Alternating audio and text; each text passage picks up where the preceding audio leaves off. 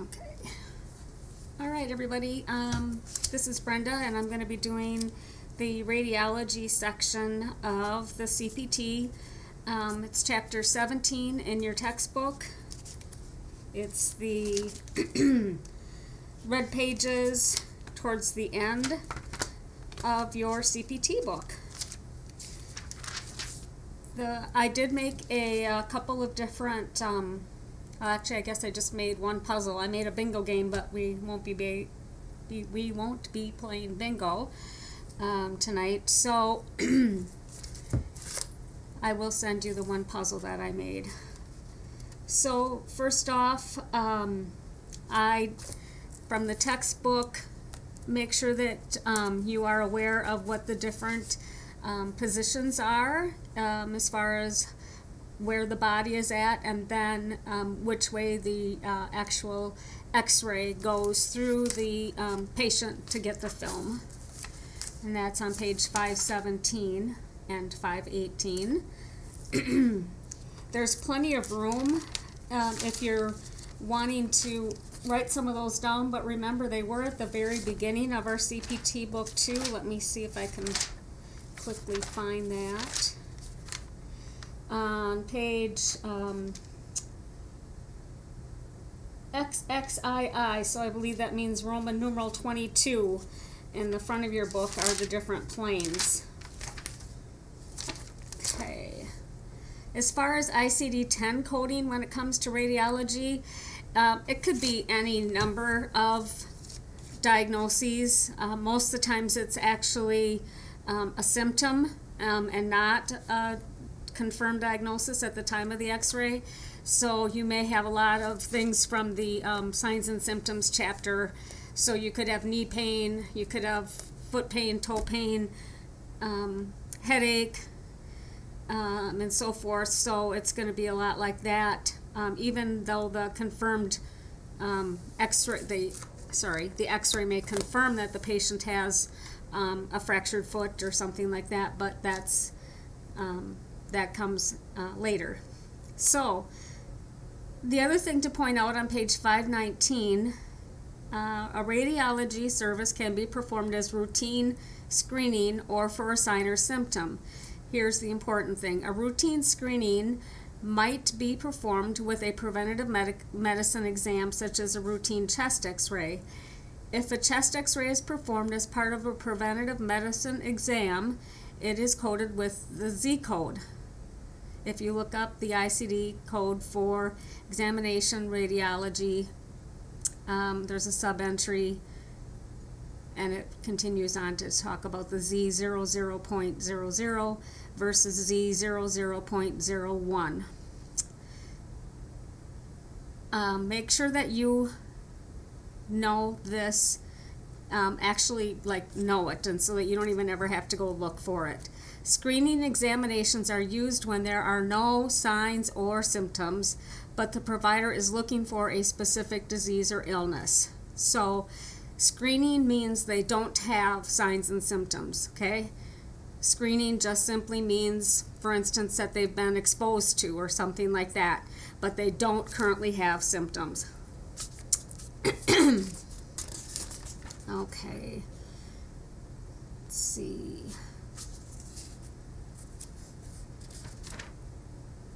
That's really all that there is from section 17.2. Then on to 17.3, the actual CPT. So we have guidelines, just like we do with every section of CPT. They're the pages that have the green background. Again, separate procedure, we've talked about that. Many times it's that concept that's very hard to explain and put into words, but if it's a separate procedure, or is it being done as part of a bigger service. Unlisted services or procedures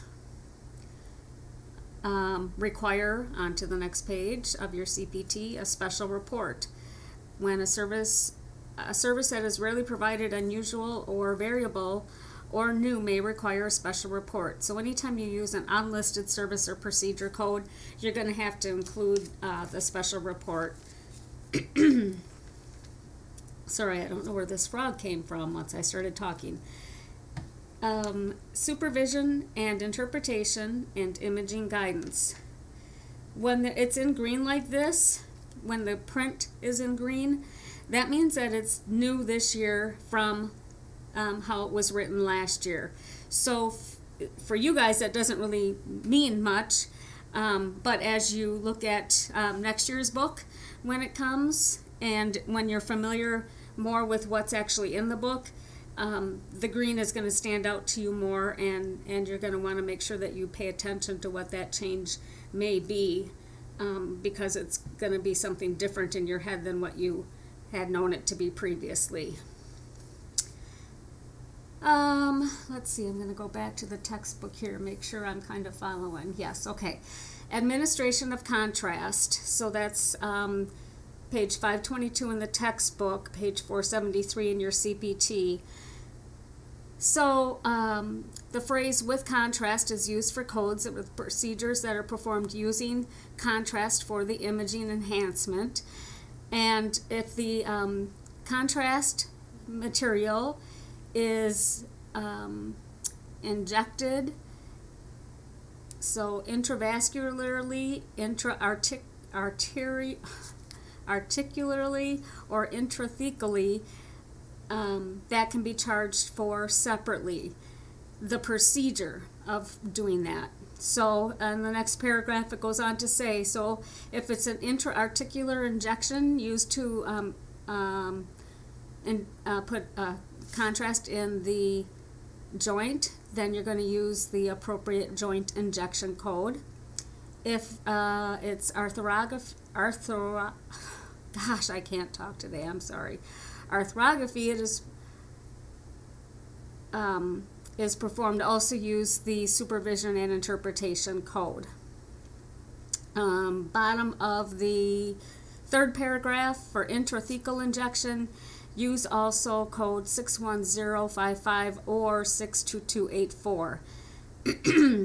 Injection of the intravascular contrast material is part of with contrast when it comes to CT, CTAs, MRIs, MRAs.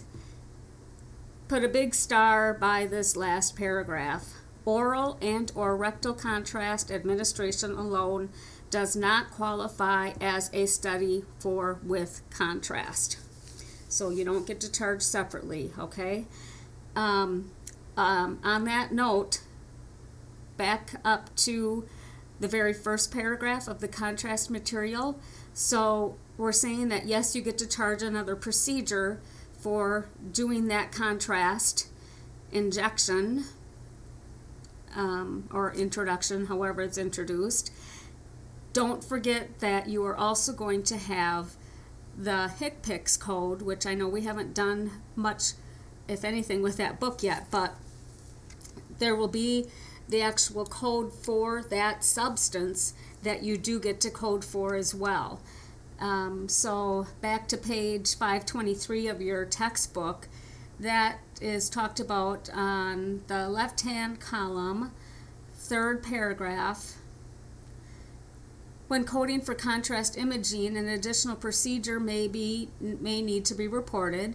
Watch for any parenthetical instructions following the imaging code. The contrast material is not included in the radiologic procedure and can be reported separately, typically with a HCPCS level 2 code to identify the substance used. Okay? Talks a little bit then about the report. Then this information that is on the rest of page 523, where it talks about the different kinds of films, so scout, comparison, diagnostic, screening, and spot, that's not actually within the guidelines anywhere. So I made it part of my guidelines, and I wrote my own definitions on page 473, so that I could remember some of these things. So I just, again, took it straight from the book, that a scout is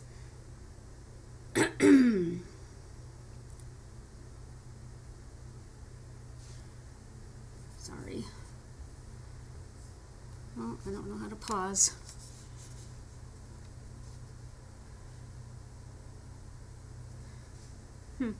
Sorry about that.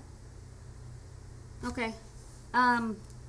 So anyway, I added those definitions. The other thing that I put here is the information that's in that practical coding note box on page 523 of the textbook. Films that are unreadable, improperly positioned, or underdeveloped are considered operator error and are not coded. Some technicians will make a note in the medical record just for the documentation, but the patient should not be penalized, and there should not be a bill or a code dropped for that.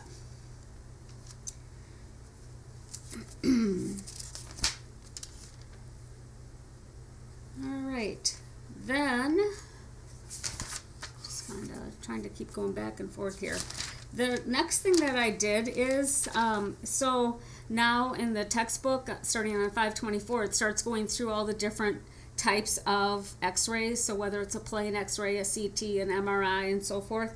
I took the empty space that's on the bottom of page 470 in my textbook, I'm sorry, in my CPT book, and I just briefly wrote down an explanation as to what each one of those is.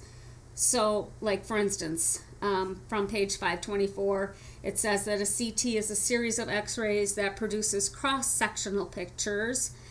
MRI is slices of images that use magnetic field and the body's protons, and an MRA is an MRI of the blood vessels. So I just wrote that stuff down there because I thought it might become helpful. The other thing that I did, and it's actually on page 526 of the textbook, but those acronyms that are up on the top on the right hand side of page 526, I wrote those on page 472 in my CPT book, the ones that I wasn't already familiar with, I should say. So MRI, MRA, we just wrote down the other page, so I don't need to write those again, but I did write the other ones. So, how do we actually begin coding for a radiology study? So first you need to know the anatomical location of what was x-rayed or scanned. You need to know, sometimes you need to know the number of views, and sometimes you need to know the type of the view. And by that I mean if you want to look at CPT code 72114,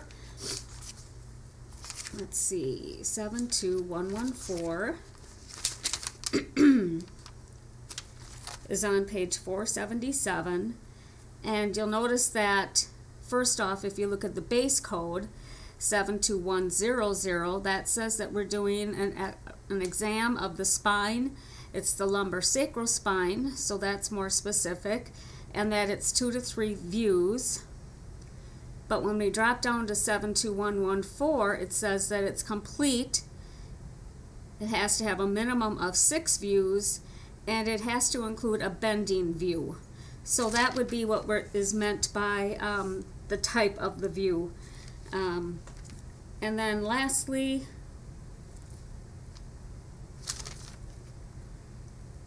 whether any modifiers would be needed. Number of views. The number of views, so you're going to see that a lot in these code descriptions. The one we just read, for example, 72100, 2 or 3 views.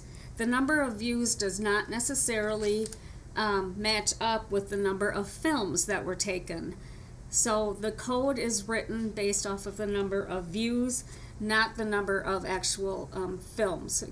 A view could require multiple films to get the view. So it's the number of views. Then I thought I would take just a second to go through exercise 17.3. And I'm just going to say what catches my attention in all 5 of these, so that as you're starting to figure out how to pull these apart, what's going to be important, possibly more important than some of the other things in the note. So number 1, we have a contrast radiograph of the salivary glands and ducts is performed, resulting in a diagnosis of a salivary fistula. What are the codes? So the first thing that I'm looking at here is, I'm going to read the rest of the question because that is relevant. So it says, for the supervision and interpretation of the procedure. Okay, that's why these all have a 26 on them. So we are doing an x-ray with contrast. The location is salivary glands. So I'm just going to go to x-ray salivary glands. Number 2, we have a CT image of the abdomen and pelvis were obtained without IV contrast as follow-up to a splenic injury. What's the code for the CT scan? So here we go. It's a CT scan, so I'm going to go to CT, and then I'm going to go to abdomen, pelvis, and look for without IV contrast. Number 3, child comes into the ED. We have an x-ray done of from the nose to the rectum, code the cervix. So I'm going to x-ray, and I'm going to just follow the suit there, nose to rectum. 4, nasal airway obstruction and deformity 48 hours after assault. Physician orders an x-ray of the facial bones with a Waters view, Caldwell view, and lateral view. So there we know that we've got 3 views. There may be a code for each one of those separately. There may just be a code that says x-ray, facial bones, 1 to 3 views, more than 3 views. And then number 5, the last one, it looks like it's an MRI. We have to break that down further to say that it was of the cervical spine and that it was done without and then with contrast. You're going to see that a lot, where they're going to do a study first without any contrast, get their pictures, then they're going to use contrast to see what shows up differently. So watch for, there are some codes that actually specifically say exactly that. So you wouldn't be using 2 separate codes. There's one code that is a combination thereof. So let's see. Okay.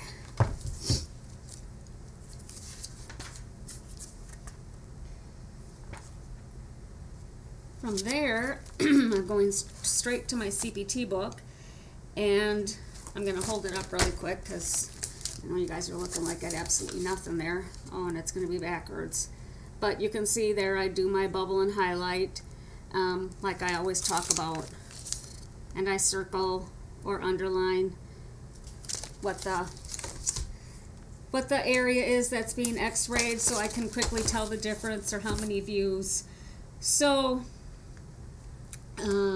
let's see,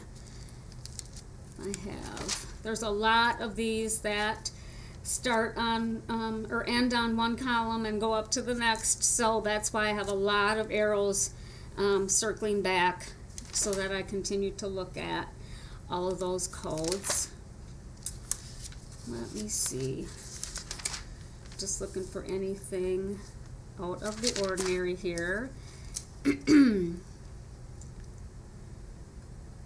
When you get to page 485 of the CPT, the heart we did already, so 485, 486, 487, 88, 89, 90, 91,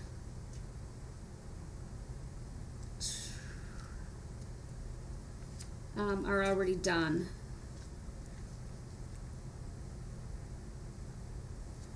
Diagnostic ultrasound, now we're caught back up with the textbook. I'm on page 493 of the CPT. All diagnostic ultrasound examinations require permanently recorded images with measurements when such measurements are clinically indicated. A final written report should be issued for inclusion into the patient's medical record.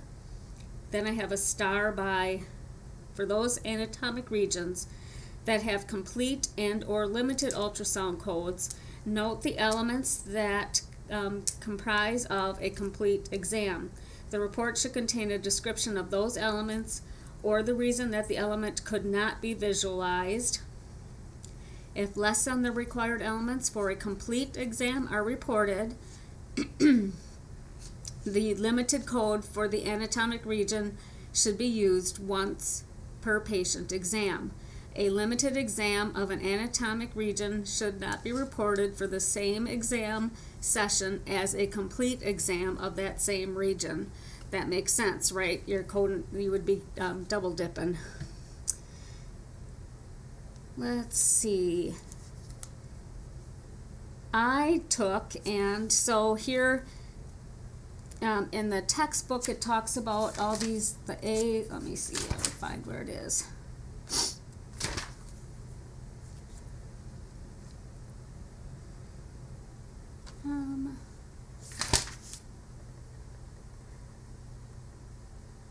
Well, I wrote it in here from last night. There we go. Back to your textbook on page 527.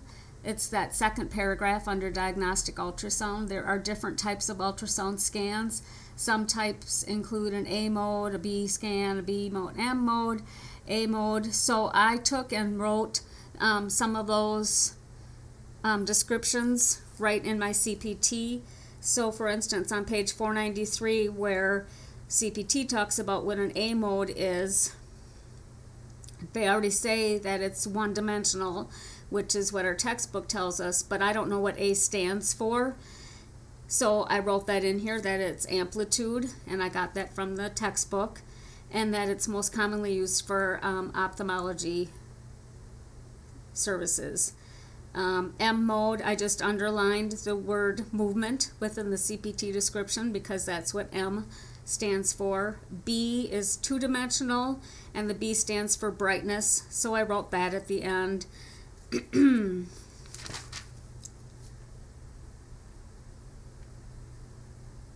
Okay, next page, 494, under chest. Here's where we get our, or we see our definition for what a complete ultrasound exam is versus a focused ultrasound exam when they're talking about the chest. Next column, abdomen and rectoperitoneum, same thing. It provides us with the definition. So what do you have to have in order to code that? Page 495, pelvis. So pelvis is broken down into OB, so whether it's an obstetrical or non-obstetrical patient. So you'll see non-OB are on page 496. So make sure that you're in the right section when you're doing that. So for instance, 76801 is an ultrasound of the pregnant uterus. Our first code under non-OB is just ultrasound transvaginal. It doesn't say that it's not pregnancy, so you know, if you want to just write on page 497 that those are non-OB codes, whatever helps you out. Okay. The other thing I did, because these guidelines for pelvis for obstetrical that are on page 495 of the CPT, so it says obstetrical, and then it says codes 76801 and 76802 include da da da da da da da da, and it's the whole rest of that first paragraph. Well, I'm not going to remember all that, and I'm probably, in all honesty, not going to go back and look to see if there was something specific about that if I were in a rush for time. So what I did is, next to 76801, where the actual code is, I took and I drew an arrow pointing it down to that paragraph. Same with 76802. And I know, again, this is going to show backwards, but let's see. That's what I mean that I did. And then I continued to do the same thing on the next pages because it does that all the way through. So I just wrote myself a note in the border next to all of those columns to see page, C page, C page, so that I would remember that there was further information that is probably and certainly is relevant enough to pay attention to.